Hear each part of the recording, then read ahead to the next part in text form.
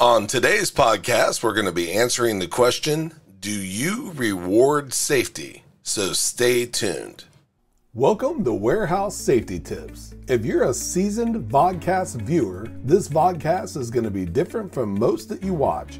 It's based around exactly what the name implies, warehouse safety tips. And since the people in this industry are busy, we know that time is money, so each episode will be as short and to the point as possible. And now, with all that out of the way, let's get to the vodcast. Have you ever read a book or watched a movie where a bunch of puzzle pieces come together and provide a big reveal?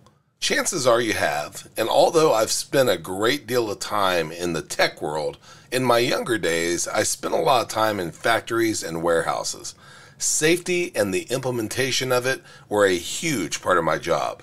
Now, in addition to safety, I learned about ISO, OSHA, Six Sigma, 5S methodology, lean manufacturing, and I found out from several pictures of my mom holding money bouquets as prizes that she had won several winning safety slogan contests.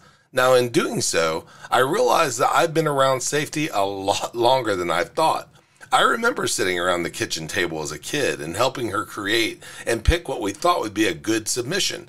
Now, this brought me to the question of the podcast, do you reward safety? Most employees don't take their jobs home with them, or at least they don't want to. But what if there's an incentive? When that happens, things change. Now, are you doing things at your facility that make your staff feel involved with their safety program? If so, great. If not, why? One of my mom's winning slogans was, where safety reigns, there will be gains. Now, that would be printed on huge banners and hung throughout the facility until it was replaced by next year's winner. But can you imagine the pride that my mom must have felt looking up and seeing her winning submission each day? And how true was the meaning? Where safety reigns, there will be gains. It's a mindset that as safety-minded professionals and individuals, we should embrace.